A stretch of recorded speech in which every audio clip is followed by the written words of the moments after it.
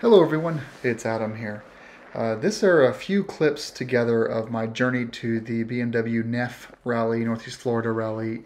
This year was in Live Oak, Florida, their winter rally.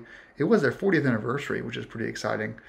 I left the office Thursday and there were tornado warnings the entire way south, 40-mile-an-hour wind gusts, and just tons of rain. But it did grant me this gorgeous sunset just before Atlanta.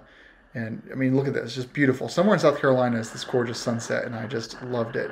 But I was rained on for, I want to say, 3 or 4 hours straight, and it was just, it was very unfortunate. But I went to my dad's house in Alabama and spent the night with him. This is me going through Atlanta at around 6:30 p.m. Got to my dad's around 8 or 8:30 in just around Dothan, Alabama areas where he lives, and had a great night with him. This next clip here is just me driving on some of the clay and stuff around his place. Garmin did a good job, by the way. Garmin actually took me around a lot of traffic, which was really nice. So that was good. But nothing I can do about the tornado warnings, unfortunately. Some thoughts on the rally. It was really, really good. So I think it was roughly 200, 250 people there. My first time at a Northeast Florida BMW event. The person that rode the furthest was actually from New Hampshire. The guy rode 18 hours straight on Sunday home and supposedly had some snow on his way back to New Hampshire. Not surprised. I had a rough ride home Saturday night. Sunday morning was going to be 27 degrees in the morning. So I ended up leaving on Saturday night. Still had a good time. I still did some good riding, enjoyed the trip, but this is also Alabama.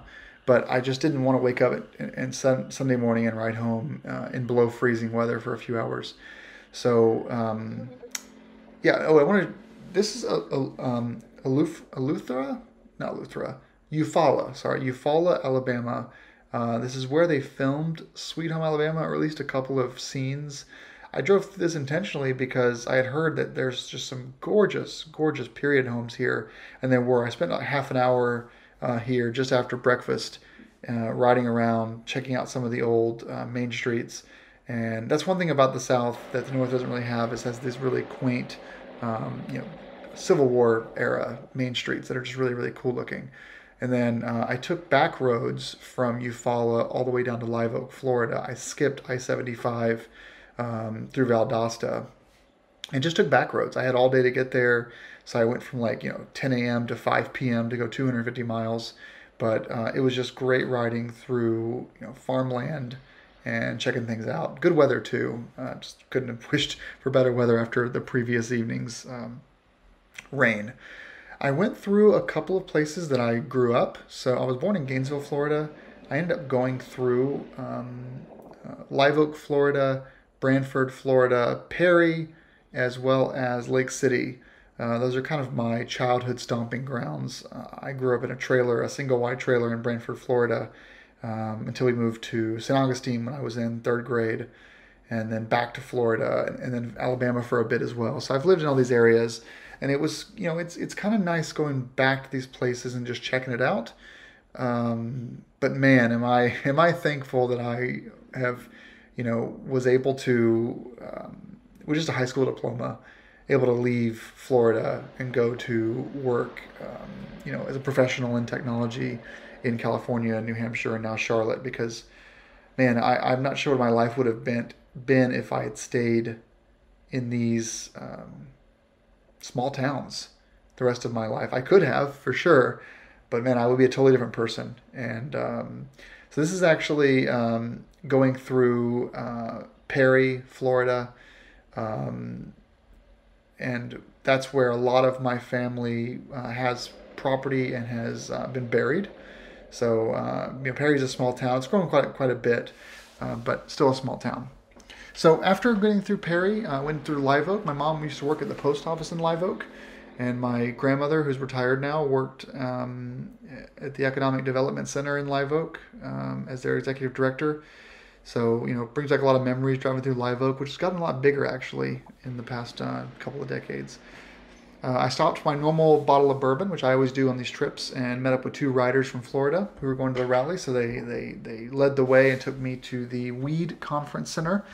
It was nice. So dinner and breakfast. You could pay per meal.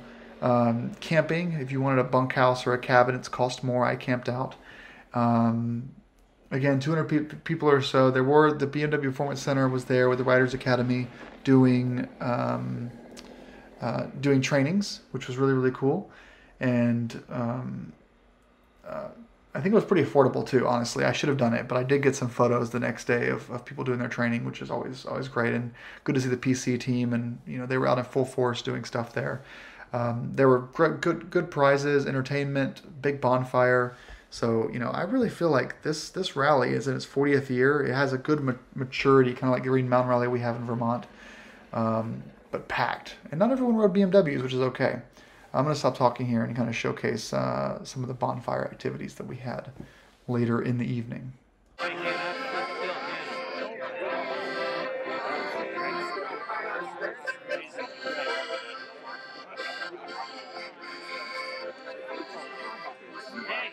Pat, how are you? How you been? No, I got here earlier today. I just hanging out over there trying to grab people. Yeah, I'm freezing over there. It's super late right now. I can already feel the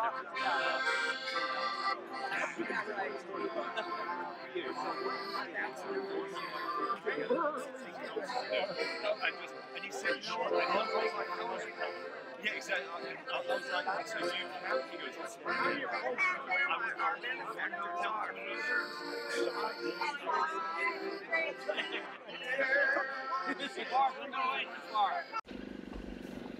So this is the next morning. Woke up.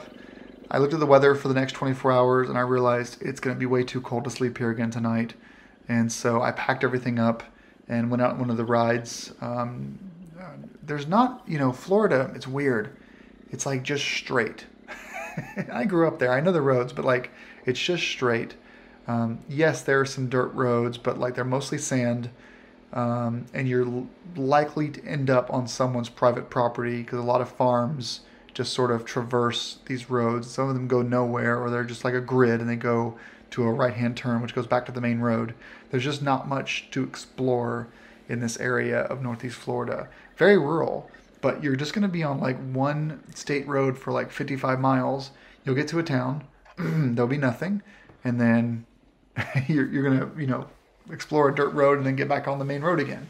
So one guy told me that, for Florida riders, you got to ride 500 miles to get to good roads. So that's, that's definitely evident with what I saw in this short 24 hours on my GS.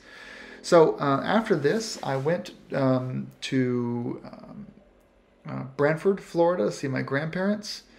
I also went to Lake City, Florida, to see my grandmother. This is Brantford here. I also went to the Swanee Riding Club. They were doing barrel races. I grew up going to the Swanee Riding Club, both as a horseback rider. We just had work horses, but also as a spectator. And Brantford hasn't changed much either, by the way. But I went to Swanee Riding Club for a bit, about 2 hours, and watched some races. It was great. There were 80 women riders, all ages, doing barrel riding. Fastest time wins. And there were some classes, I think, for age, but for the most part, just pretty cool to go back there. I got some great pictures I put up on Flickr that I'll link to in the description, like always. But Brantford hasn't changed much. Swanee River was, as murky and gross as it always looks. And and then I ended up riding out to Brantford to see my grandparents on their dairy farm. They've got about 2,000 to 3,000 dairy cow. My grandfather is retired now, so someone else runs it. But he's been in the dairy business since the 50s, and so it was good to catch up with them and just chat. I brought my own food because my grandmother cooks pretty high fat, high salt food. So I brought my own sub sandwich and just caught up with them for a while. The ride home after this, so I ended up staying in North Florida till about 5 p.m. And then I rode straight home, which is about 6 hours. I started off heading towards Valdosta on back roads. Then I cut over to 95, because I realized it was going to be too late to get home, like 1 a.m. or 2 a.m. arrival time.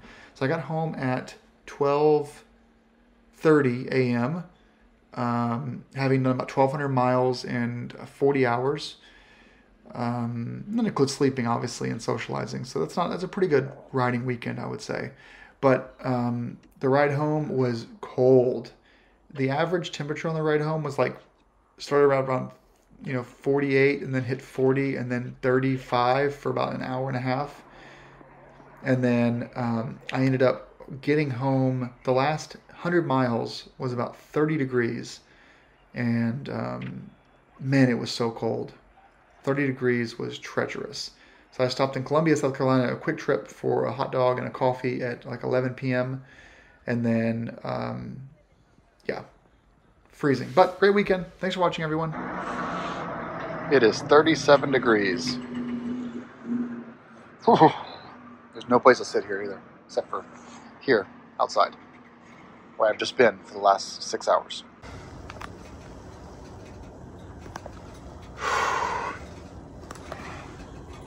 Whew.